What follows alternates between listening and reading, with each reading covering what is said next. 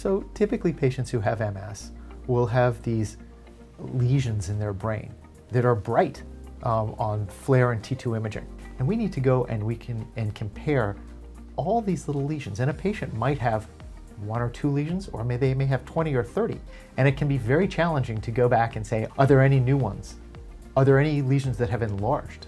Physicians should order MRIs for their MS patients for a variety of reasons. One of which is if the patient's having any new symptoms or any symptoms that are concerning for a progression of disease. That would be especially important if the patient were on therapy for MS. MRI is one of the tools that a clinician will use to kind of put together the clinical picture of how the patient is doing.